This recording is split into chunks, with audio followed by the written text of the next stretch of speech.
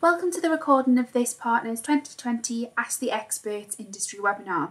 This session was hosted by our careers consultant for Maths, Stats and Physics, Amy Kingsman, and she was joined by our guests, Dr. Phil Kay, who's an analytic consultant for Jump, and Carl Steele, who now works as a nuclear waste manager at Orano projects after a prolific career spanning over 20 years at Sellafield. Each of these guests are going to provide a short presentation to tell you a little bit more about their career to date, as well as their background. Towards the end of the session, Amy will then lead them in a Q&A with questions that have been submitted prior to the webinar from you, the Partners students. Without any further ado, we're going to hand over to Phil, who's going to tell you a little bit more about his career to date. So I've got a few slides just to give you some visuals whilst I'm talking. I'm going to talk through what I do now. I'll talk through how I got into this line of work because it maybe wasn't completely obvious from how I started out in my education. So I work for a company called Jump, and Jump is a software provider that helps scientists and engineers to understand their processes and how to get technology to market using data analytics. And Jump is a small part of a company called SAS, that's SAS, and they're a huge global leader in data analytics and AI, big data, all these kind of things.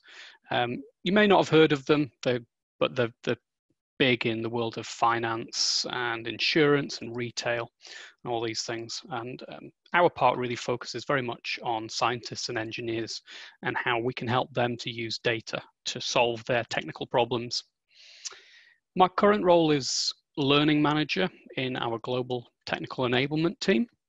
And that means that I work with our biggest global customers. So some of the biggest customers, biggest companies that you can think of in the world of semiconductor engineering, in pharmaceuticals, in consumer packaged goods.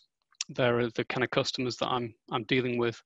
And a big part of my job is to understand what their technical challenges are as scientists and as engineers, and then show them how the kind of tools that we've got in our software can help them to solve those problems. So in normal circumstances, that means quite a lot of traveling and visiting and presenting, talking to scientists and engineers, running workshops with them, presenting seminars, having technical discussions with them. And now, we're continuing to do that, obviously, in the virtual world as much as we can. The second strand of what I do now is supporting our marketing. So how do we let the world know about what our wonderful software does? So I'm involved in a lot of events, conferences, webinars, and so forth, telling stories about how our software helps our customers in science and engineering to solve their problems. And that's how we grow our brand. That's the objective there. And then the third strand of what I do currently is to work with our new hires. And we have an onboarding program. And the objective there is to help the people that are new to our company to build a network of colleagues from around the world. So we're very much a global organization, and we want to facilitate the interaction of staff all over the world. We want our new hires to be comfortable talking about what we offer, talking about the brand for our software. And we also want them to have some familiarity, when they're starting out with the kind of processes that we have in our sales and marketing. Prior to this role, I was a technical consultant within one of our teams in the UK. So I was focusing there on companies, industry around the UK. Again, thinking of all the kind of big names in terms of pharmaceuticals, chemicals, consumer packaged goods, engineering. I was working with them. So I've been doing that for about 5 or 6 years before I took on this more global role. Before working for Jump, my last role was working as a data scientist in specialty chemicals. I was working for a company called Fujifilm Imaging Colorants, so it's a part of the larger company Fujifilm. And this part of Fujifilm, what they do is they make inks and materials for digital printing. So for inkjet printing, for laser printers, they make the colored stuff in them, basically. So, hence this image here that I'm sure Fujifilm don't mind me sharing. My job was, as a data scientist, to consult with colleagues around the business to help them get more value from their data. So I was helping development chemists to get better data in the lab, to experiment more effectively and efficiently using something called design of experiments, which is a big part of my job now and what Jump offers for our customers. I was also helping our manufacturing colleagues, so I was going into the manufacturing plants, helping them to solve problems using data, helping them to improve efficiencies, drive down costs, all of these things, using data visualization, statistical modeling. And I even got involved in projects working with people in supply chain or in finance to help them do modeling and understand the consequences of different what-if scenarios. So that was what I was doing most recently before joining Jump. I was working as a data scientist.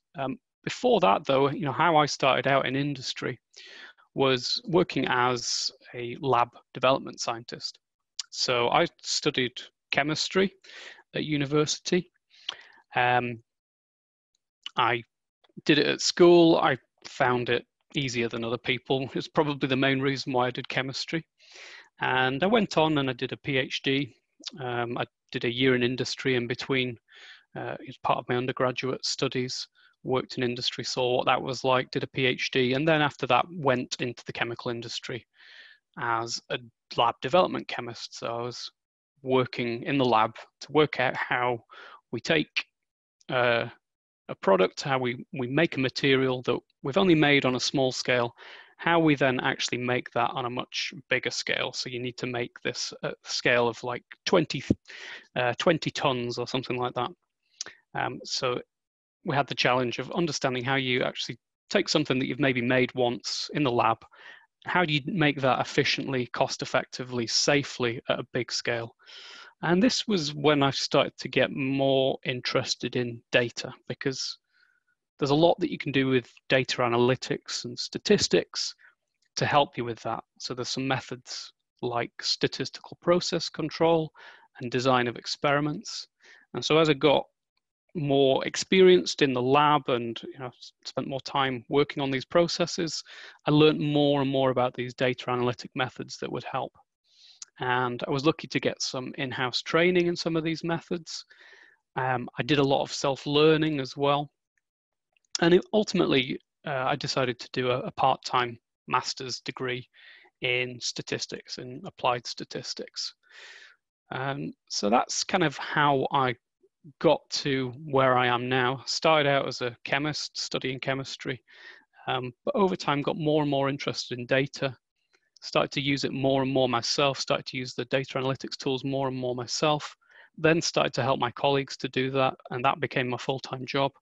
And now I'm in the position where I'm helping scientists and engineers all over the world to make use of these methods that I myself found so useful when I was working in the lab. That's really my career in a nutshell. I'll be really pleased to take some questions when we talk through the Q&A later. Fantastic, thanks Phil. We'll move on to Carol Steele now, and we'll hear from Carol and his sort of career from there. So my name's Carol Steele. I've worked in the nuclear sector now for the vast majority of my career. I joined a company called British Nuclear Fuels back in 1996, and so talk a bit about that.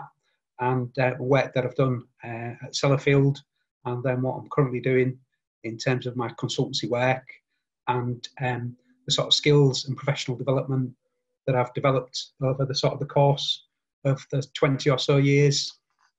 So just talk a bit about Sellafield. So I don't know if anyone knows much about Sellafield, but it's a very complex and compact nuclear site. The activities are centred around remediation, decommissioning, cleanup, and it spent a long time reprocessing spent nuclear fuel from nuclear reactors. The site is operated by Sellafield Limited on behalf of the UK Nuclear Decommissioning Authority. It's about 12,000 people that work on the site at any one time, and it turns over approximately about £2 billion a year in nuclear waste treatment services. I spent the last 24 years working at Sellafield. Started off working in spent fuel reprocessing in a thermal oxide reprocessing plant called Thorpe, and then I've had a number of careers, a number of different jobs whilst at Sellafield. I left Thorpe to join the high-level waste plants in 2004, and then since 2016 I took on a new role with analytical services, working in study management, and then since 2019 I've left Sellafield now, but I'm still providing support to Sellafield through my consultancy work, working for a company called Orano Projects Limited. So just to describe some of the sort of things that I did whilst I was working in Thorpe.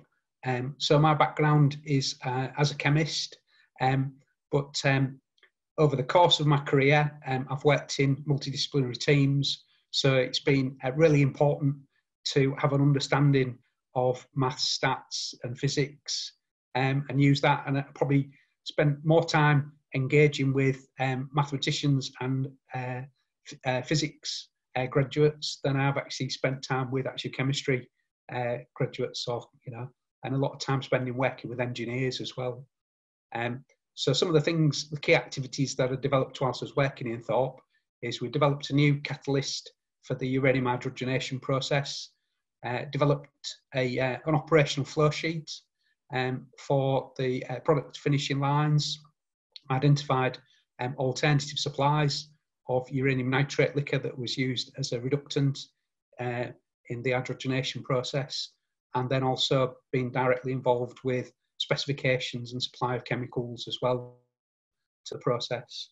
So when I left Thorpe, I then went and worked into the waste vitrification plants, where my career progressed, and I ended up becoming the technical manager in that area.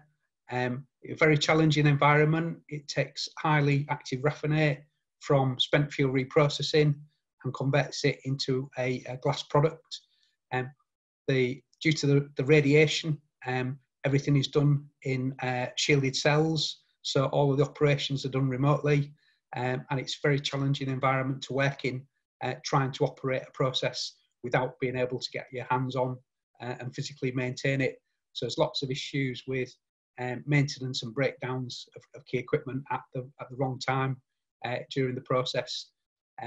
So also looked at developing new glass formulations, and also supported by the National Nuclear Lab to do full-scale inactive trials, to develop a process flow sheet, and also to look at replacing equipment within the process itself.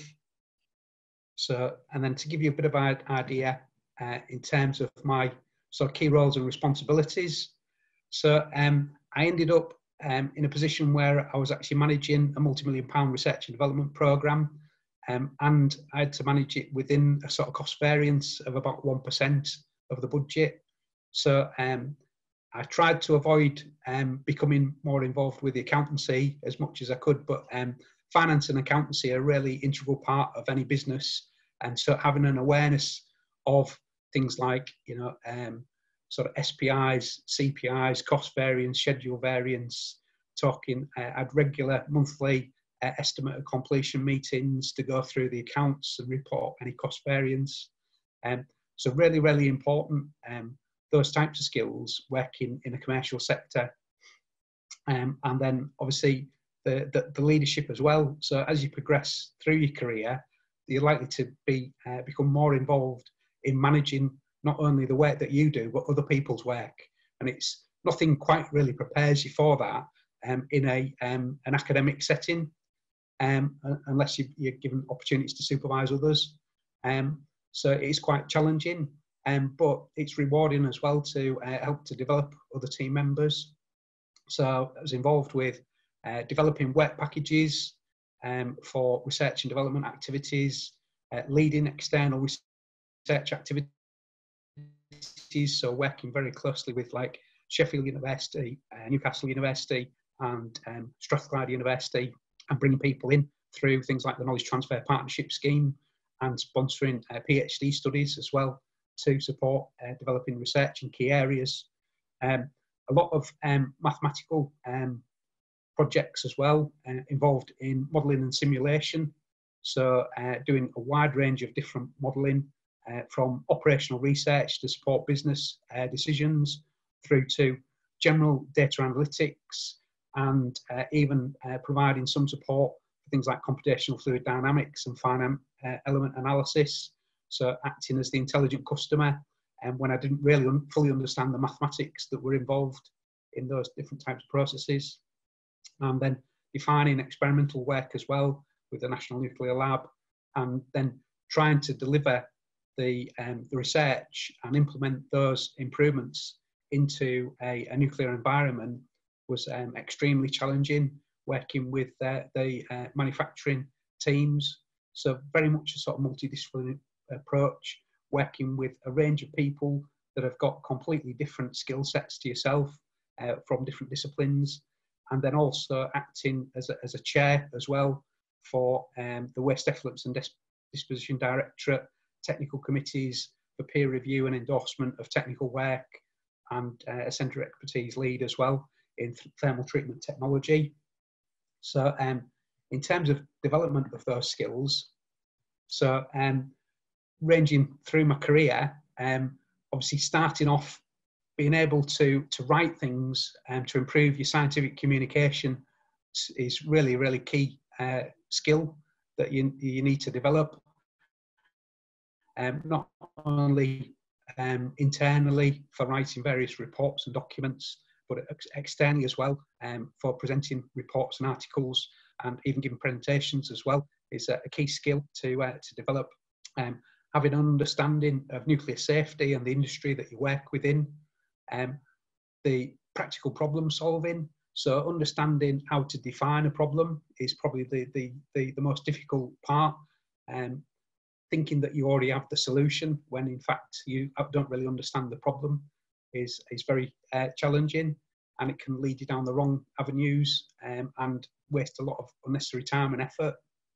So learning about nuclear fuel reprocessing and the chemistry and the technology and the science behind the different aspects of nuclear waste treatment, undertaking project management to learn how to actually manage projects properly, and what is the role of a project manager, what's the role of a sponsor, how do you develop all of the communication that you need to do to manage a successful project, understanding financial awareness, and acting as a commercial contracting officer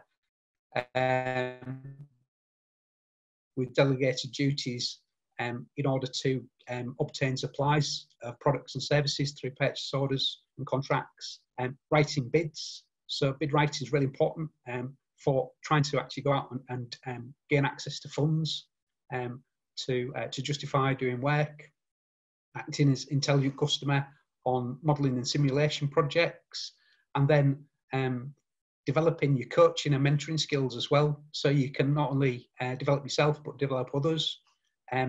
Trying to run workshops,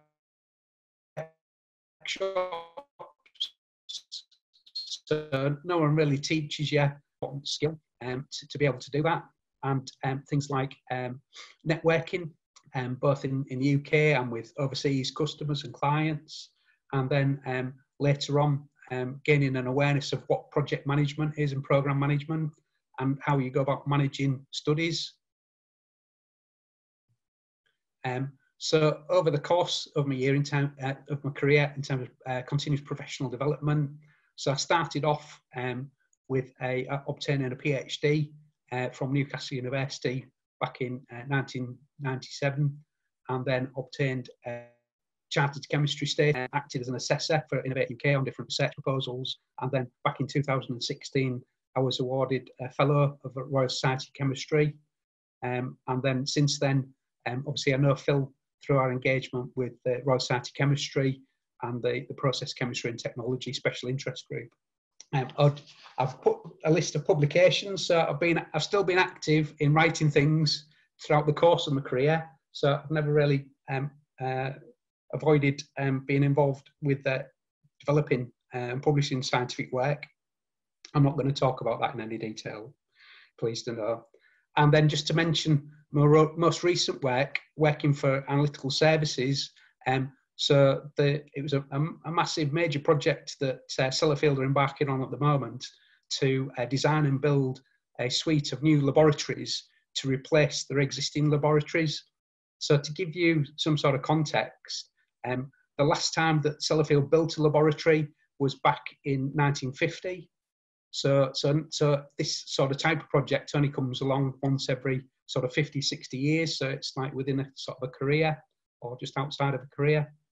And I was involved in supporting that for a couple of years, just delivering some of the study work, supported by a team of about 4 to 6 individuals.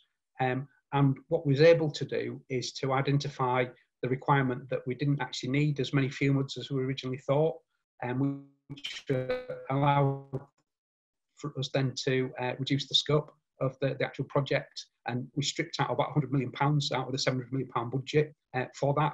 And I think, just because that shows the power of some of the work that you're able to do on how you can influence major projects. And then what I'm doing now at the moment for consultancy work for Orano projects. So a lot of people won't have heard of Orano. It's a major multinational company which is based in France, and it covers all aspects of the nuclear fuel cycle and employs about 16,000 people worldwide, and turns over about £4 billion of euros. About 33% of the business is in uranium mining to make uranium nuclear fuel. 23% is in the uranium enrichment and the fuel manufacture. And then the other 43% of the business covers everything from recycling of nuclear fuel, providing manufacturing nuclear packages and transportational services to move items around the world, and an engineering, dismantling and decommissioning service. So I was recruited to Orano in May last year to set up a waste management consultancy team, and since then we've won a couple of contracts, and that's allowed us to bring in some extra individuals into the team, and we're hoping to gain more work in the next year or so to allow us to strengthen our team and build more nuclear waste consultancy capability. And then a sort of last slide is really sort of, so what have I learned over the last sort of 25 years of working in a business environment? So, key question, are you prepared for work? Because I certainly wasn't. I tried to avoid working for as long as I possibly could by studying a PhD, but then there was no choice but to go and find a proper job. And how many people actually plan out their career? So my career, really, there wasn't any strategy to it. A lot of it was down to serendipity and opportunities presenting themselves throughout the course of your career. And don't underestimate what who you know and what you know. They're both equally important. So networking now, the people that I know that have progressed in their career, they're a massive network of contacts to help you and support you throughout the course of your career. And obviously your learning just doesn't end when you graduate. It's just the start. A degree gives you an opportunity to go into the business working environment, but it is really the start. It's just that opportunity to open a door for you to actually do something that you enjoy. And I would strongly recommend that to try to look for a job that you think you're going to enjoy and not one that pays the most, because you can quite easily get bored with it, and then wonder what you're doing. And I think, to be honest, if I'd been better at maths, I definitely wouldn't have been a chemist, because I've spent a lot more time talking with mathematicians and dealing with formulations and calculations. And your ability to adapt really in the environment is much more important than your initial scientific skills, although they are still very important. So I hope I can share those, and being able to develop your transferable skills, communication. So being able to tell a story or a joke, being able to simplify things, a willingness to work in teams and support other colleagues, and being able to take personal responsibility to get things done. The attributes that employers really admire and look for in individuals. So I hope that's helpful. Yes, thank you very much to both of you, Phil and Carol, for that. That was really great insights and some really useful nuggets in there. So we now have some time to take some questions from you. I'm going to start off with, how long did it take you to get into your first graduation role after you first graduated? To be honest, I struggled quite a lot to find a job that I wanted to do. So I started off when I finished working in Bedlington for a company called Simpac Pharmaceuticals as a temporary quality assurance analyst, working doing shift work. And so it took me about a good, almost like a year really, to get to an opportunity where I was working for British Nuclear Fuels. At the time, obviously, it was sort of that time when the internet was only in its infancy, so it's not the same as it is now in terms of networking. And I'd applied for about 30 different roles, and I managed to get 5 or 6 interviews out of those 30 roles. Right. But I was quite selective in terms of the jobs that I applied for. But no, it's definitely not easy to get your foot in the door and to get a job that you actually, you're going to enjoy and make a career out of. For sure. And would you have any advice for a student or a graduate? What advice would you say of trying to get that foot in the door? If there's any pointers, and if you give anyone? Yes, really important your network and the wider network as well. So I think now with tools like LinkedIn, the really good, really powerful tools if you connect to people that are outside of your local network. So I would advise people to use the social media platforms rather than the traditional application to a HR department, which might not get the right response. Yep, absolutely, a really good tool, and it's something that we're encouraging more and more in the university of the students and graduates to be using and to be quite active on there. So we do even have some central sessions and things like that we do around LinkedIn and how to utilise it. So great tool. What about yourself, Phil? How long did it take you to get into your first graduate role? So I did my PhD, and my initial 3 years of funding ran out. And I was still writing up my thesis. So I was doing that for a number of months, and then it got to the point where I just completely run out of money. So I needed to get a job. I was lucky, I mentioned that I did a year in industry during my undergraduate degree. And it just so happened that when I was looking for a job, the company, and in fact my manager from when I was doing that year in industry, were looking for lab chemists. So it didn't take me very long actually. So I was definitely glad that I'd done that year in industry, and programs like that are a really good way to get your foot in the door if you can. And from there, that was a very, very junior level job. And, I was able to after a while, I was kind of working in the lab, just being the kind of dog's body really around the site, picking up samples from here and there for quite a long time really, but just stuck with it. And then, there were opportunities to then progress my career within that company, as I said. Excellent.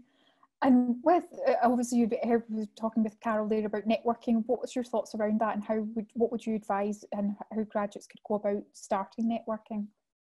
Yeah, I mean, that's something I've always found a bit scary personally. I'm not kind of a really extrovert kind of person, and you kind of think of people that are good at networking as being the kind of the person who's always the loud person at the party kind of thing, and that's not me. But I think there's other ways of building networks, as I've found. I completely agree with Carl that LinkedIn is a really fantastic tool, and not just for looking for jobs or making yourself visible for people that are looking for people to employ. It's just a really great way of kind of engaging in meaningful ways with the community, and I've used it to get technical advice from people, and these kind of things, at the point where you do them, they may not seem really obvious why that's helping you in your career, but all these little things, every time you engage with that community, be it through LinkedIn or be it through a professional body like the Royal Society of Chemistry, each little thing is just incrementally helping you to build that network. And you just find eventually people are kind of aware of who you are, and people ask you to come and help with this Newcastle University careers event, just through all the little things that you've done over those years to kind of engage with people. Yeah, I would certainly agree with that, and certainly I know for some students and graduates, like you were saying, Phil, it can be sort of off-putting to think of networking as you think you've got to be super outgoing and start conversations and things, but you're right in saying it is sometimes just these little things, even of joining into sessions like this and asking questions, or even just going along to things that we've got going on in the university, etc. And I think something to even highlight to students and graduates is the people they're in their lecture theatres with and seminars with, they're actually in their network already, so they're networking without even knowing they're networking. So it's amazing how people come back in contact with one another once they get into the world of work. So absolutely. How do you both feel your university experience helped you in your career? I don't know if that's quite a broad question, but as I mentioned, I kind of went into chemistry because I found it easier than other people, and I enjoyed it, but I've subsequently found really it wasn't absolutely where my passion lay. Having said that, I think it gives you lots of fantastic learning and experience. It's not so much about what you learn in terms of the kind of things that you have to remember for passing the exams. A lot of that is useful, but actually, the kind of things that I learned about chemistry, I haven't used a great deal in my career. I think what's more useful is kind of learning how to learn, and it's proving to yourself that you can learn. Because as Carl mentioned in his slides, most of the things, the really important things that he's learned that have helped to advance him through his career have been things that he's learned since. But you need to kind of be open to learning, and I think being at university really prepares you for that. It prepares you for the discipline and for the appetite for learning. And particularly, I'm really glad I did a PhD. I mean, it's not for everybody. I don't think everybody needs to do a PhD, but for me, it was a fantastic experience of having to work on something myself. There was no right answer at the end of it. It was about, here's a question to go and explore. It's a question that nobody else has answered before. We don't know how to answer it. We don't know what the answer is. There is no right answer. You're just going to learn something, and it might be useful for humanity, or it might be something that's not particularly, which in the end mine was. But it was the most beneficial thing wasn't what I learned about chemistry. It was learning to manage a project by myself, and that's given me so much confidence. When I went into industry, I was then prepared to take the opportunities to progress my career because I had the confidence that I've done this. I've managed my own projects myself. I've got experience. I've got confidence in my abilities, and that's really what I got from my academic career. Carol, do you have anything you want to add into that? Yeah, I think university, it gives you that opportunity, doesn't it, between school and work, where you've got a bit of time to discover yourself, to mature, and to make yourself more sellable, but also to to sort of broaden your horizons, to look at things that that you enjoy. But I suppose the pitch side is really that the focus is on the academic element. So it's all about producing assignments and problem solving and and passing exams and from that side of things, the benefits really for me was on the being able to understand the problems and how we approach problem, because you're going to experience that in a industrial business environment, and that as Phil says, that there aren't necessarily any wrong or right answers to a lot of these things, and nobody's written the rule book, so there's no standard process to follow. You need to figure things out as you go, and that sort of aptitude and that willingness and enthusiasm to actually to put yourself out there and to to build your confidence in a working environment. I think that the university helps you with those sort of transferable skills. Absolutely. And what if, I don't know if either of you have experience within hiring or even sort of being hired, but if you were thinking about saying some things which you think would be useful if graduates thinking, what would make a graduate more hireable? I don't know if you've got any thoughts or ideas on that. Yeah, because so what I did was I contacted the Royal Society of Chemistry Careers Advice in about 2018 when I was looking to change jobs, and they put me the lady that I spoke to gave me some advice. There's a book by John Leeson on how to find your perfect job. I think it's something like that it's called. And it gives you, there's a series of exercises that you can do to try to understand what it is that you're looking for, and where you would, benefit from, what career you're after, because everyone's got different interests. And I think that really that them following things through your own natural curiosity and an interest and enthusiasm is a much better way to try to develop your career than just going after award and recognition. So really sort of getting to know yourself and thinking about who you are and what skills you have and what things you would enjoy doing. I think that'd be what students and graduates should be thinking about. Absolutely, yeah. Absolutely. Phil, any nuggets of insight into that one? I do think a key skill for anybody in any job is communication, and that it can mean lots of different things. Again, I personally I spend a lot of my job presenting through webinars and things like that, and I love it. I get a real buzz from it, but I know that for other people that's just their idea of hell. So by communication I don't mean being able to present confidently in front of hundreds of people. For some roles that really is very important, but for other things it's less so, I think. But we all have to be able to communicate. We all have to be able to work well as a team. I think that's, in hiring somebody, that's something that I would always be looking for, is just that ability to communicate with clarity and with honesty. I think we don't always have to always know the answer to everything. I think as long as we're kind of clear about what we know and what we don't know, I think that's the most helpful thing. So I'm looking for people that can communicate clearly and also are humble enough to recognize that they've still got a lot to learn and that they're willing to learn. That makes for that's the kind of person that you want to work with ultimately. Absolutely. In terms of the communication skills, you did say yourself it's quite a broad set of skills, being able to communicate effectively, and some people be able to communicate like with presentations really well, but maybe in other types of communication not so well. So do you have any tips or hints on how communication skills can be developed? I don't know if you have any thoughts on that.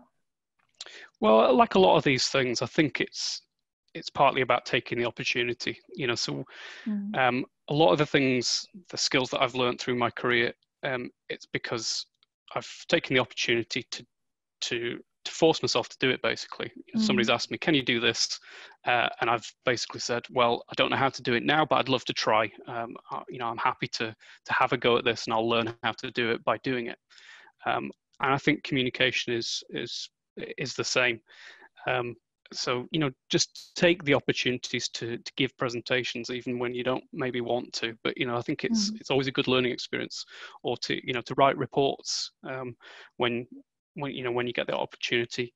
The main thing I would, say in terms of communication is keep it simple.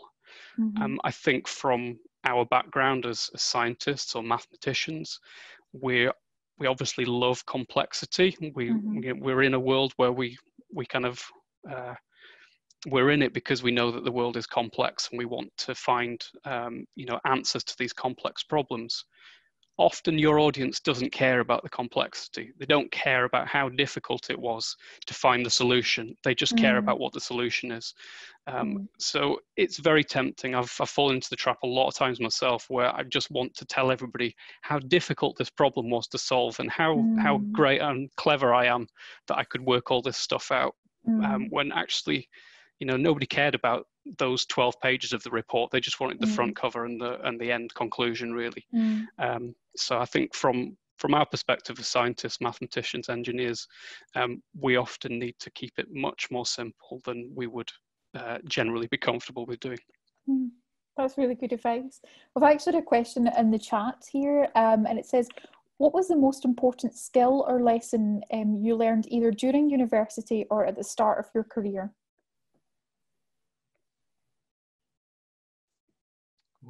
That's quite a difficult one, isn't it?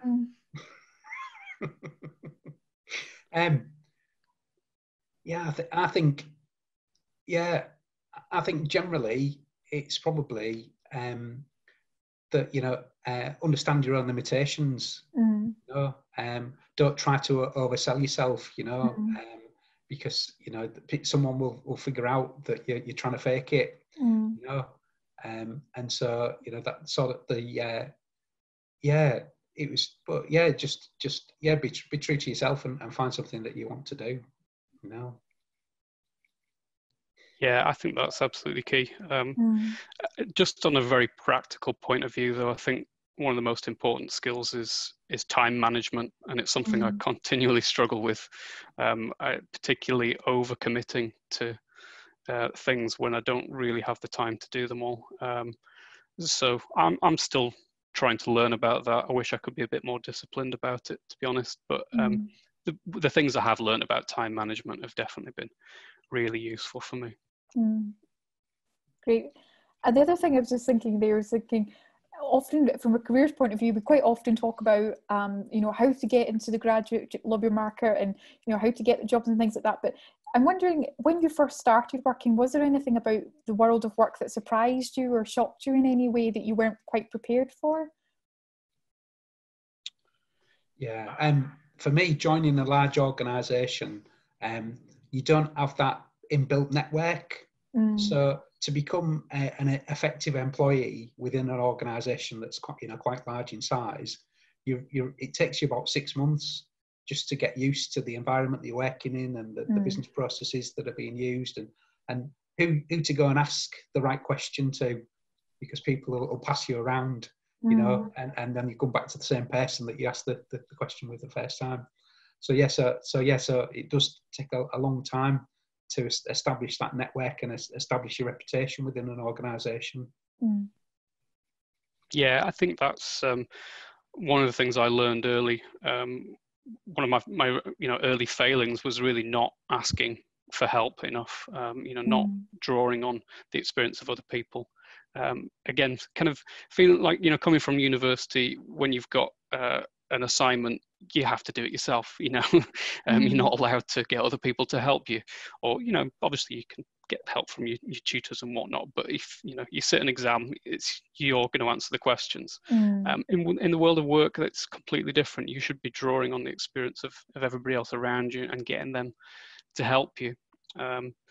But I think one of the biggest shocks for me from coming from an academic background into industry was kind of relating to what I was saying about communication before. Going into industry, it became very clear that really nobody cares how you get to a solution. You just need to make things work in industry. In academia, it's all about the process of learning and understanding things at a fundamental level. So shifting into industry, it was a bit of a shock to me that actually nobody really cares about how clever the solution is. It's just about, we need to work out how to make this work so that we can sell it, and so that the company is profitable. So people might find that a bit of something to adjust to in going from academia into industry. Great. I'm curious to know, and maybe neither of you are, but I'm curious to know if either of you are part of professional bodies and if that's had any sort of beneficial impact on your career or the start of your career. Yeah, so obviously me and Phil both support Royal Society of Chemistry on the Process Chemistry and Technology Group, Special Interest Group.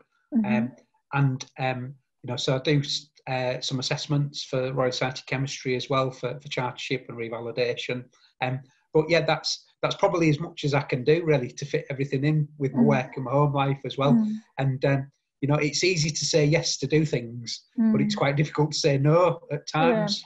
And so if if you do make yourself useful in in your business, then you're likely to get more work because people will come and ask you to help you because they know they can trust you.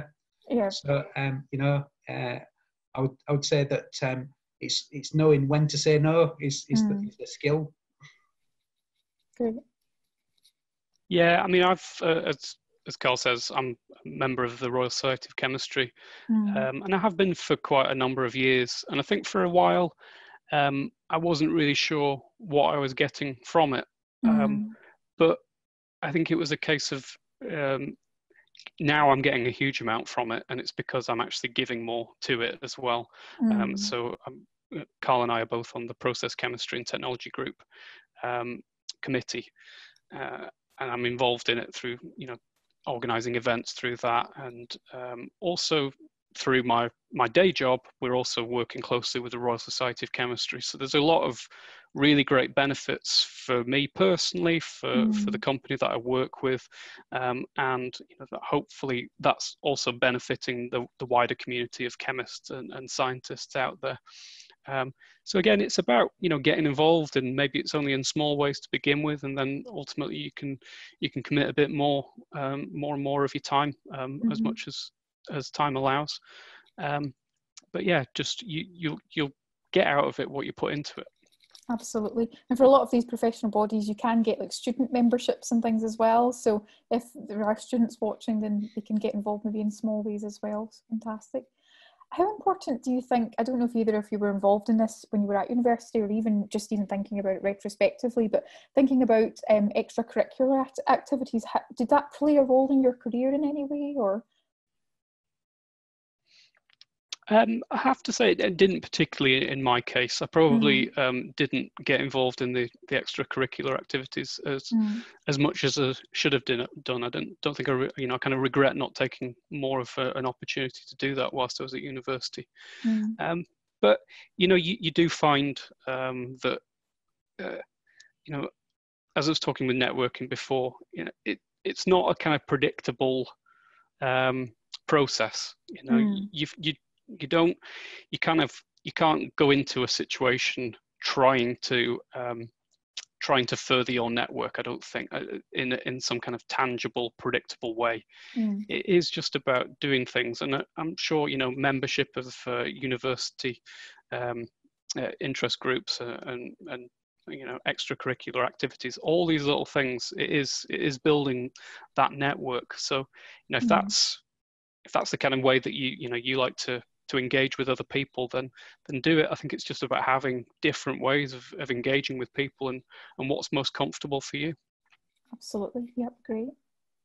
Yeah, and I guess if whenever I see like candidate CVs, so the sort of things that sort of stand out on the sort of the personal interests is where they've actually been involved with like fundraising or something like that, where they've gone out and helped others, or been, directly involved with some sport or organising some sporting activities. because that skill of administration and organisation is really transferable into a business role. So you shouldn't underestimate that. You're by being involved with other groups that you're actually going to learn other skills whilst you're doing that. Absolutely. Yeah, it's just interesting to hear quite often people's extracurricular activities have some kind of impact on their career. So I was just quite interested to get your take on that. I don't have any other questions here written down. There's no questions other come through the chat. So I don't know if you maybe want to end it off with maybe just a piece of advice for any students or graduates going into the job market. I think that might be a nice way to round it off. I think the job market has changed a lot in the last 25 years since I started in industrial environment, and I guess those days where you could guarantee that you'd start working with a sort of multinational or large corporation and you'd continue to work for the same organisation, that's completely gone now. The likelihood is that you're going to be changing your job every few years, so you might be lucky if you spend 10 or 15 years in one organisation. So I think you need to always be aware of your continuing professional development and look for opportunities as they present themselves, and not expect that you're going to be working for the same company for the rest of your life. I think that's really, really good advice, Yeah, I would just second that. Just keep your eyes open for opportunity. I think the people who end up being lucky in life are the ones that have really just kept their eyes and ears open for opportunity. I think it's that old quote that the harder I work, the luckier I get. So it's my career and Carl's career, neither of us, I don't think we really planned our careers to work out this way. It's about being, flexible and making the most of the chances that you get out there. Absolutely. I think that's a really good place to end it on there. So thank you so much to both yourself, Phil, and Carol for joining us this afternoon. It's really much appreciated at the university and with myself as well. So, and obviously with the students listening. Thank you for tuning in to this recording of the Partners 2020 Ask the Expert session. We hope you found the discussion and the presentations from our guests useful and insightful. Remember to stay up to date with further advice from alumni and industry professionals. Subscribe to our Newcastle University Career Service YouTube channel, and you can follow us on our social media channels at NCL Careers on Facebook, Twitter and Instagram. We hope to see you in September. Good luck and take care.